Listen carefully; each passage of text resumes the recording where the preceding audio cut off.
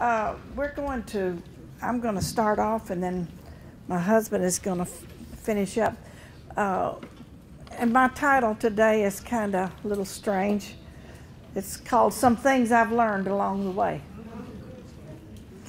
You know, as you already know, we're nearing our 8th decade, and I just celebrated this past January, my 70th spiritual birthday.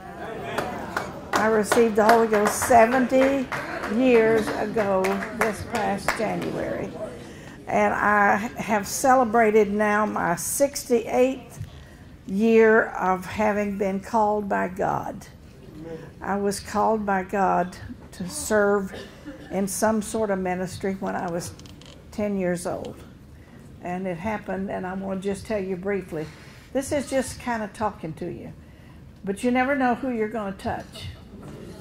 My dad was pastoring a little church, and there was a young woman that had come into the church that I admired greatly. She was a young businesswoman, and she dressed nice, and she really, when she came to the Lord, she really gave her heart wholehearted. And she had come to my mother and said, I want to do something, but I don't know what I can do. And she said, I think I might like to teach some children. So Mother suggested that perhaps she put together what we called a little Bible club. And we met on Sunday afternoons, and it was just a little group of children, my 8, 9, 10 years old. And on this particular Sunday afternoon, it was raining, bad weather. There were just a few of us there. And Sister Jackie stood in front of us, and she talked about presenting yourselves holy, you know, the scripture, to serve the Lord. And there was just something about the way she talked. It was so sincere. She didn't have any big pictures to show, nothing fancy. She just stood there with her Bible in her hand, but big tears were running down her cheeks as she talked to us about presenting ourselves holy to the Lord. And at 10 years old, on that Saturday afternoon, I was called by God.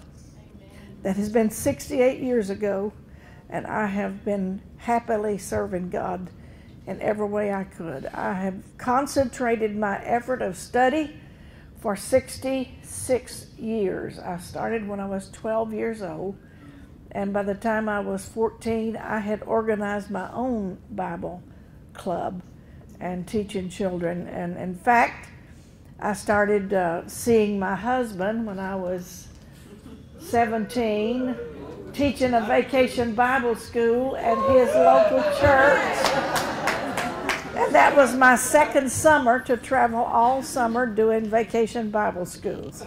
So he was talking to us about where we all came from. Well, that's where I came from. And now, you know, life is it's a succession of seasons. I am very much a believer in seasons, and there are seasons, acceptable seasons, times when God has a special touch, and then there are the winter seasons when you feel like you've been stripped bare. But one thing about winter, it always has the promise that spring's coming. So you just may as well understand that life moves in seasons. I want to talk to you a little bit, because we do have a mixed crowd, about how your seasons progress. In your 20s, now this doesn't hold true, you know, non-negotiable, but basically it is. In your 20s, you're deciding who you are. You're deciding what you'll give your life to. You're finding out what your giftings are. And it's important to know what your giftings are, because they were placed in you for a particular reason. Then in your 30s, who's 30 here? Who's in their 30s? A lot of 30s. You're discerning your potential. You're beginning to really figure out what you can do, and you're gaining confidence. In your 40s, you're determining your direction, where you will really head in life, what you will really do. And in your 40s, you're on the edge of your most productive years. And your 50s distills your life. That's the essence of who you have become. The 60s, you define your life. It's the big statement of your life. When you hit 60, you're heading toward the time when you can be slowed down. You never know how life is going, and it defines your life. And your 70s, you're displaying your totality, and when you reach your 80s, only God knows. But I would like to say that somewhere in that 60s, 70s in there, it is also the time to abdicate your place. It is, and when I say abdicate, I don't mean you quit doing anything, but you start bringing new, fresh, younger people alongside of you and train them to take your place. That can be a weakness because sometimes we have the feeling that our identity is nothing more than what we do.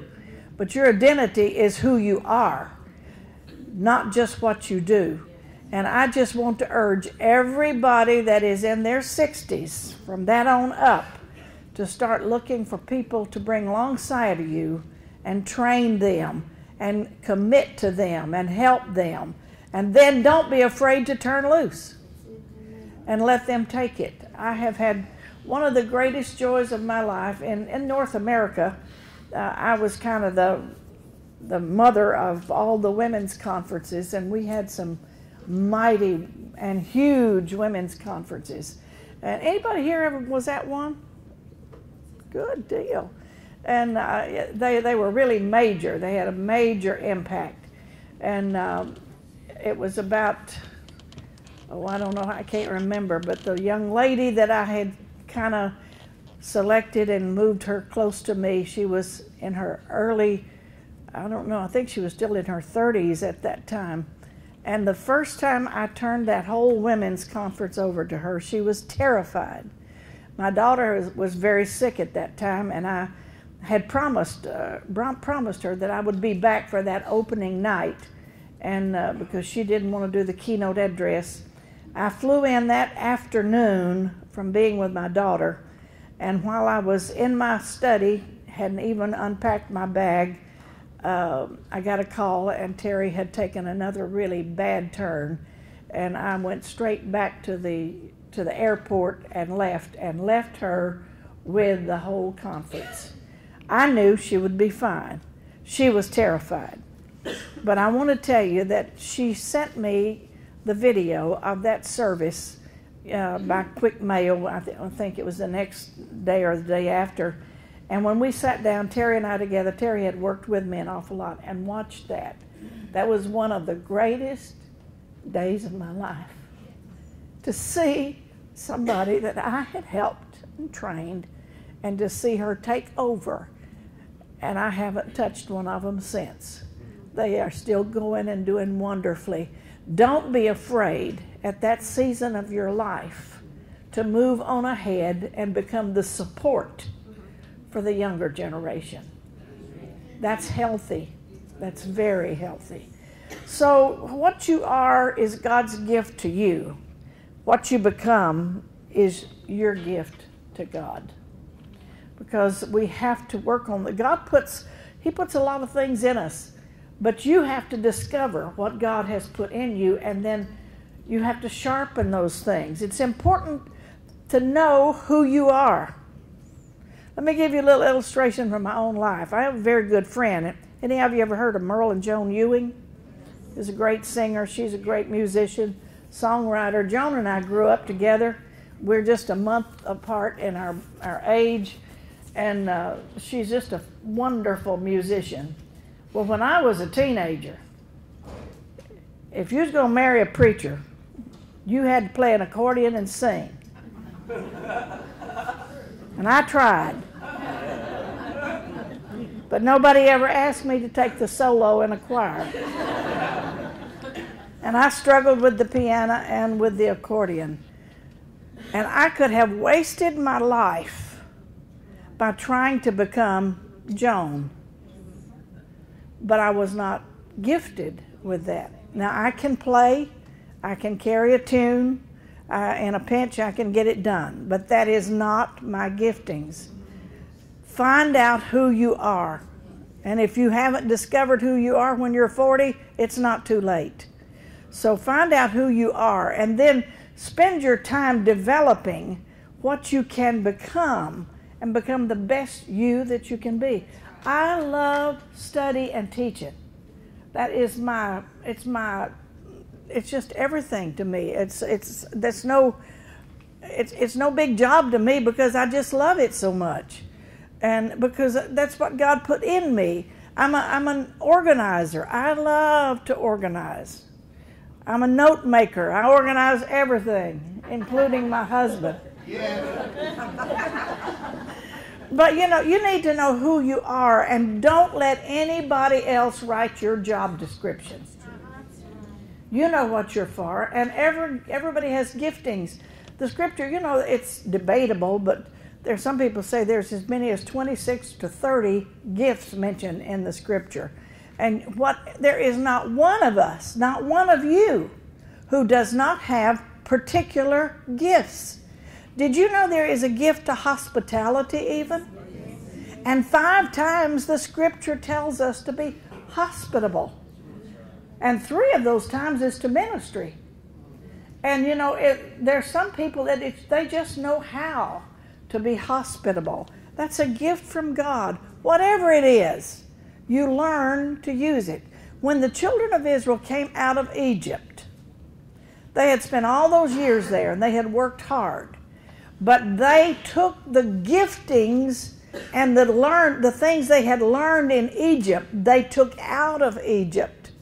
And those were the skills they used to build the tabernacle and all the other things. They learned their skills, and they took their skills that they learned from what we would say the world, and they transferred that into kingdom work. So whatever your giftings are, whatever you're good for, whatever you're good at, look for places to interpret that into kingdom things. Even if you're just good with a computer, there's always things like that need to be done at the church. Learn to adapt what you do as a person and interpret it into kingdom. Y'all understand what I'm saying? I strongly believe in that. And my husband has already told you, use the scripture about sanctify you, Holy Spirit, soul, and body. I like to think of those things as a 3-legged stool. I wrote a little booklet. I didn't have any with me, but on the 3-legged stool, you need to have balance in life. A 3-legged stool is a very sturdy stool unless one leg is loose. And if one leg on a 3-legged stool is not good and tight, you're in danger. And we are made up, spirit, soul, and body. And we need to be balanced in life. There's some people that can be so heavenly minded, they're no earthly good. And then there are other people that are so tied to the earth that they cannot see heavenly things for the dust of earth in their eyes. So learn to live a balanced life. Now, I just want to mention the secular and the sacred. To me, they're homogenized. Ye serve the Lord Christ. That's one of my favorite little phrases in the scripture. I've had it underlined for years. Whatever you're doing, you're supposed to be doing it as unto the Lord. Amen. So that tells me that the secular and the sacred are one. Now let me give you a little illustration from my own life. A job description, I have a job description in the scripture. I'm a woman. As a woman, I have certain job descriptions. I'm to be a keeper of the home. I am to love my husband. I am to love my children. I take that seriously, keeper of the home. Very seriously. The way I keep my house is important to me. You may say, well, I thought you'd be reading your Bible and praying all the time. No, God made me a woman. Yes, that's it. Amen. Spiritually, I'm a son. Because I have all the rights of the sonship. But my earthly job description is I'm a woman. This could go for a man. As a man, you have a job description to love your wife, to provide for your household. Those things are not just separate and secular. They are sacred because it's included in what God has put there. The little incident I wanted to tell you about is one of the largest conferences we ever had. I used to call them, say we used to have big women's conferences. But after I gained weight, I quit saying big women's conferences. I say we had big conferences for women. That sounds a lot better, doesn't it? And I mean, it was a huge conference. It was the crowd. We have this big tabernacle, and the crowd was so big that my husband literally had to come get me from the platform at the end of service, and I had to go up through the choir loft because you couldn't move through the crowd. And it had been a heavy workload getting ready for it. My daughter and my daughter-in-law had both been right beside me working with it. And I went home after the great service that night, and each of them had a little girl, toddler, and the babies were tired, and we were all tired, and the babies were whiny, and so I took one of them. I said, let me go bathe her. So I took the baby, took her to the bathtub, bathed her, put her little nightgown on her. By then the other one had had her bath, and I went to the den and picked up the other little 2-year-old and went to my rocker to sit down and rock her to sleep.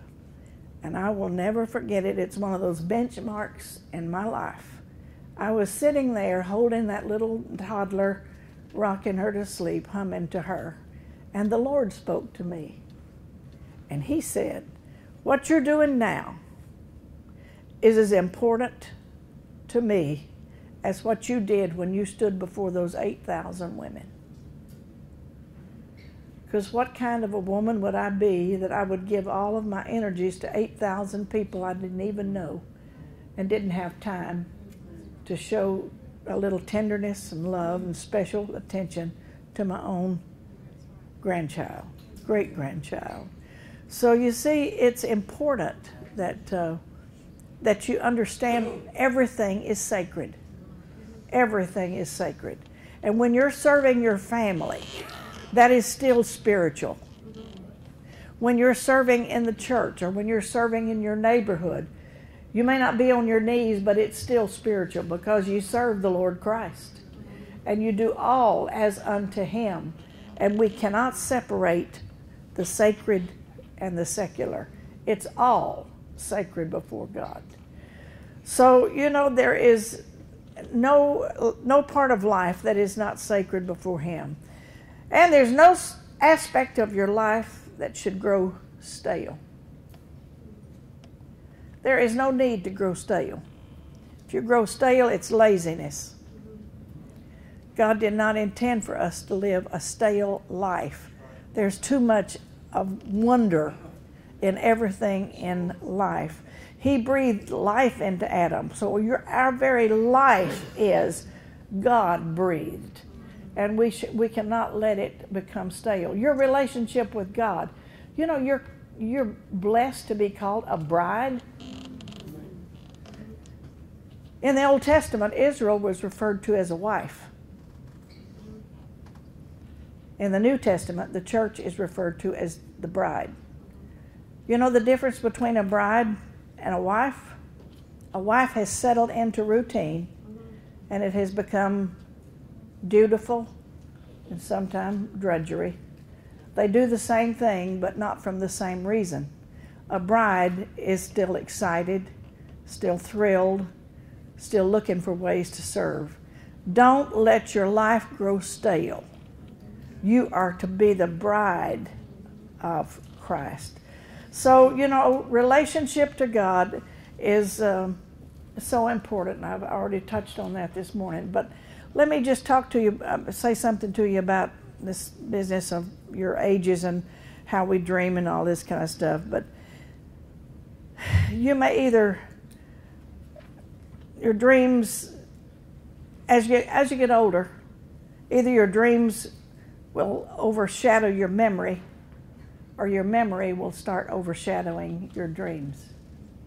Now, I'm almost 79, and I am working hard on refusing to say, especially to younger people, I remember when let me tell you how when I start doing that, I'm living in memories. And I still have the life of Jesus Christ coursing through myself. And I am still excited about the kingdom. Maybe I run into the future too hard, but I do not want memories to overshadow the dreams that I have. I still have some things I plan to do before my time is over. I am still excited about life. I still want to grow. I want to develop.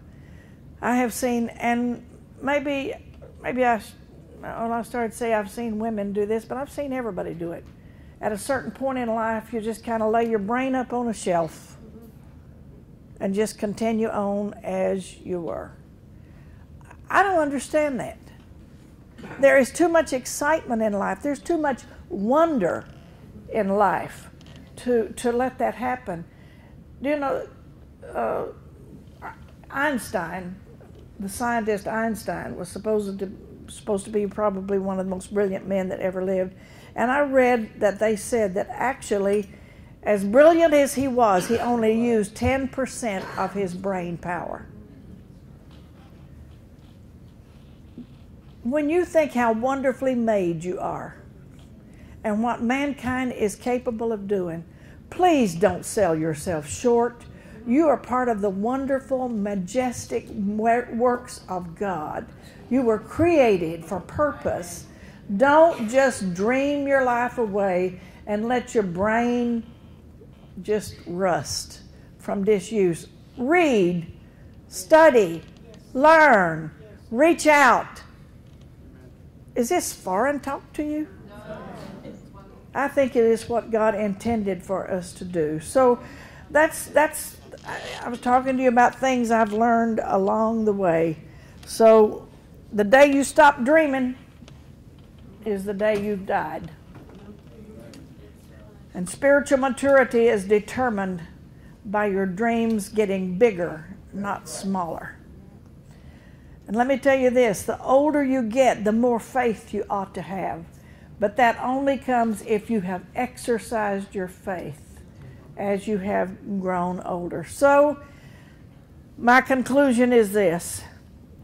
Dream big, pray hard, think long, work faithfully.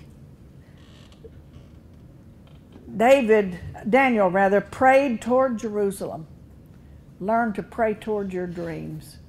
He never saw the fulfillment of what he prayed for, but he never quit praying toward Jerusalem.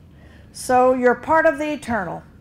And I told you this morning, you will never fulfill everything that you dream of, but it's the dreams that push you on. What could you do if you really set your head to? What addition to the kingdom could you really become? Who could you really affect if you wanted to? Is there a 10-year-old in your church that you could take a little interest in that would produce some sort of ministry that would carry on long after you're gone? Look for ways to build the kingdom because you are part of God's grace, His goodness, His kingdom. You are designed by the divine, and you're designed with purpose. Make sure you use it well. Some things I've learned along the way. I hope they help you. Amen.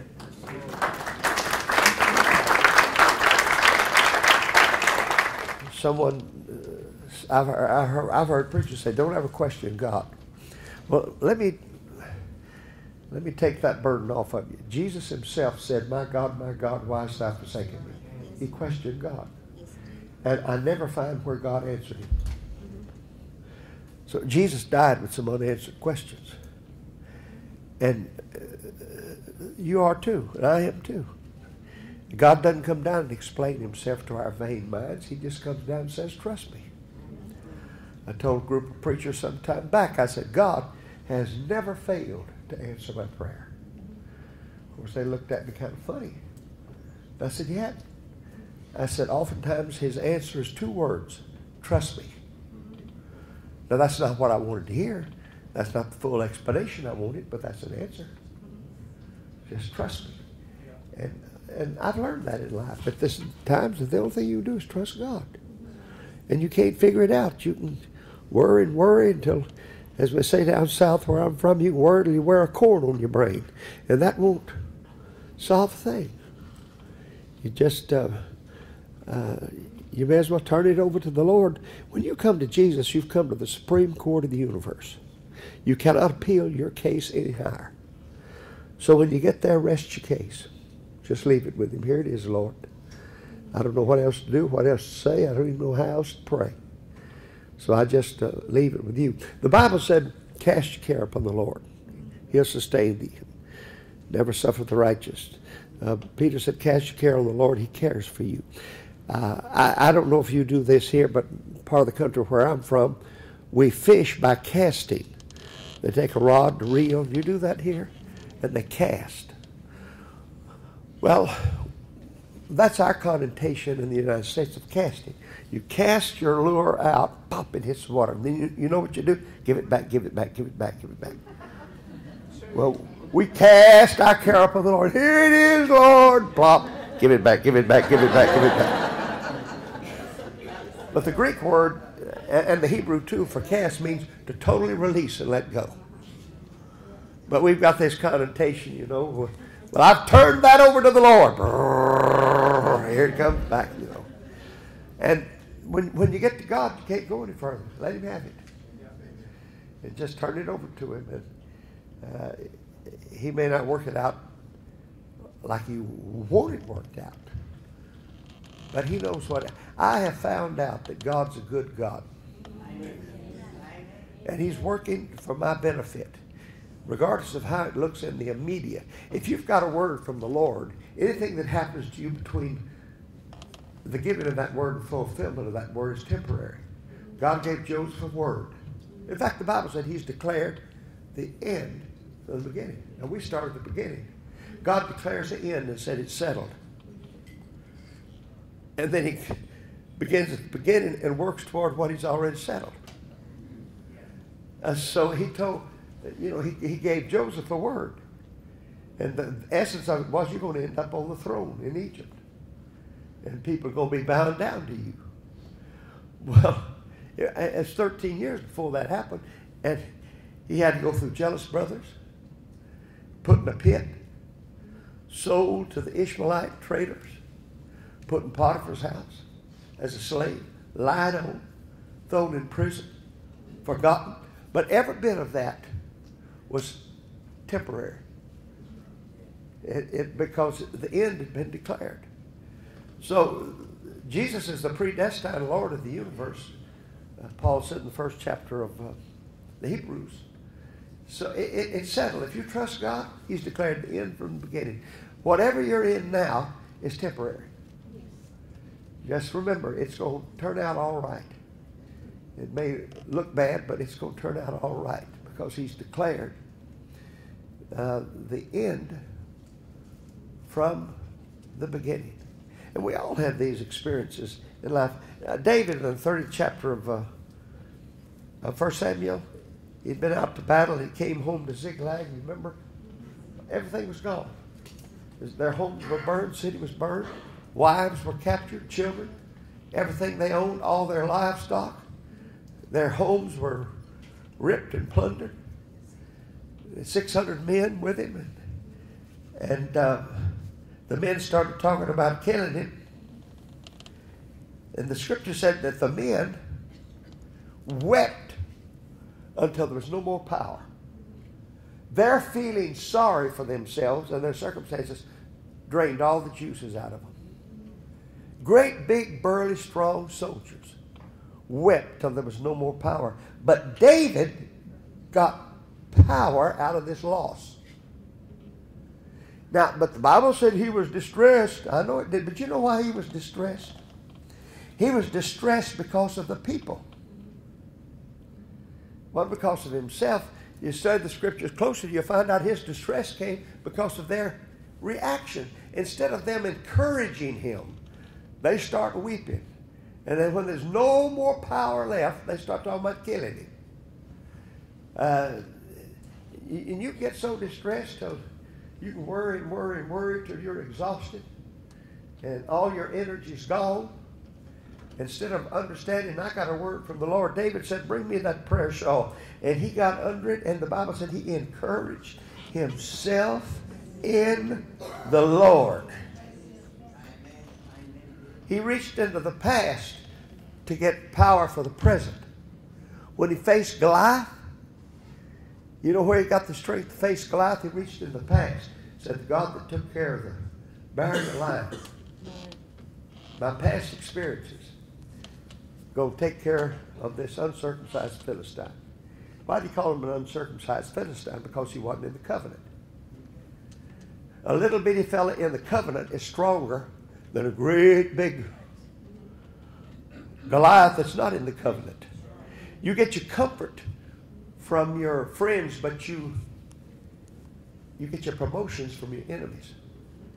You know why the Lord sent such a big Goliath against him?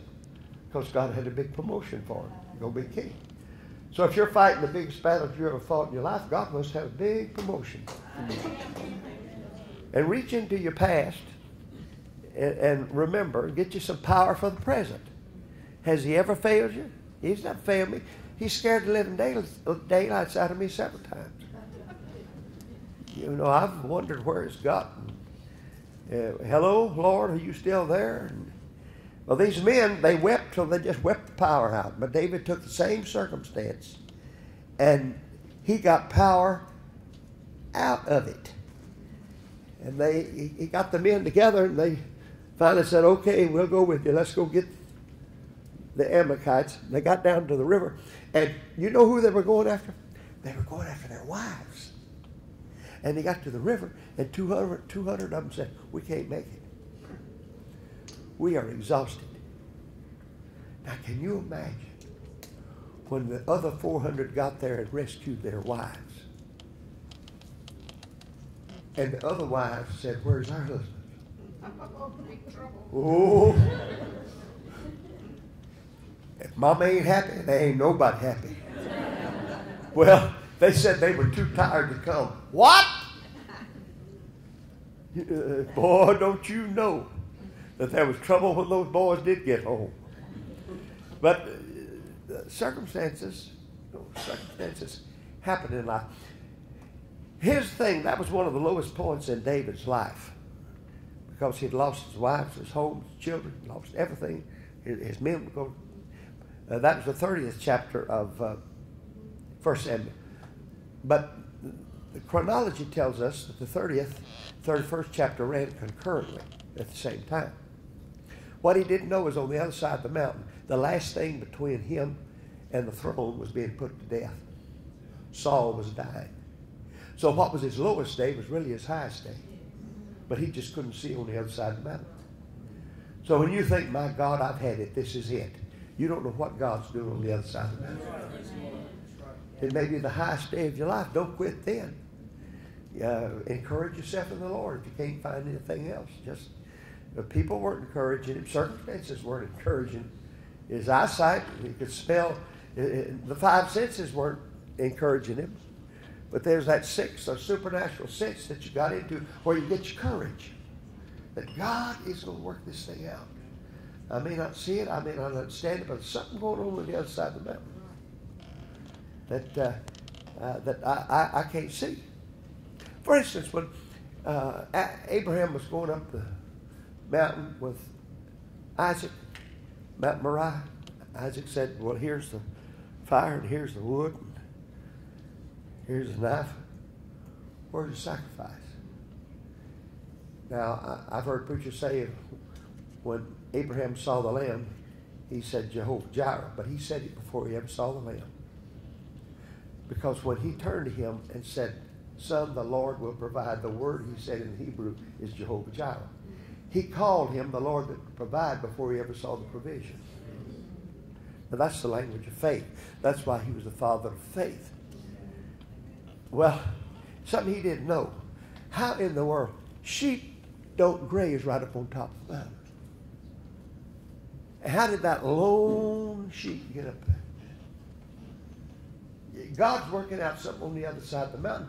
I can imagine as he started up in faith saying God's going to provide, maybe the sun, a blast of sun temporarily blinded a shepherd on the other side of the mountain, and a sheep just slipped out of the fold that he didn't notice, started nibbling its way up the side of the mountain. The answer's coming up one side while the problem's coming up the other. But the answer can't see the problem. And the problem can't see the answer. But when they get to the top and go as far as they can possibly go, they're going to meet. And you don't know what's coming up the other side of the mountain. So encourage yourself in the Lord. Hang in there. The answer's on the way. You're going to get a promotion. And if you got a big enemy after you, God's got a big promotion. And all the worrying in the world you can do, not going to change a thing. Really, make you feel worse. When Brother Tenney, you ever worry? Sure I do. You ever it's just Tenney calls it concern. But we all have things that bug us. I got a message I preach sometimes on bugs, ticks, and goats. That bugs me, that ticks me off, and that gets my goat. Now, you'd always have to be an American to understand that. But there's some bugs, ticks, and goats in life. And you just keep trucking. That's all I know to do. And if the sun's shining, keep trucking. If it gets dark, keep trucking. In the Psalms, David said, "Yea, though I walk through the valley of the shadow of death, thou art with me. Thy rod and thy staff, they comfort me." What else does it say? What's the next? Thou what? Before me, thou what? Thou anointest. The anointing came after the valley. God anointed me to go through this valley. God said, you go through the valley, and the anointing's waiting for you. So sometimes it's the valley that leads you to the anointing. Well, God bless you. That's just some little rambling thoughts, some things I've learned along the way. Don't get distressed. Don't use all your energy crying and whining and complaining. You know, when you whine, you just let the devil know you're in the territory. You know, y'all have any whiners? And some folks I want to say, you want a little cheese with your whine?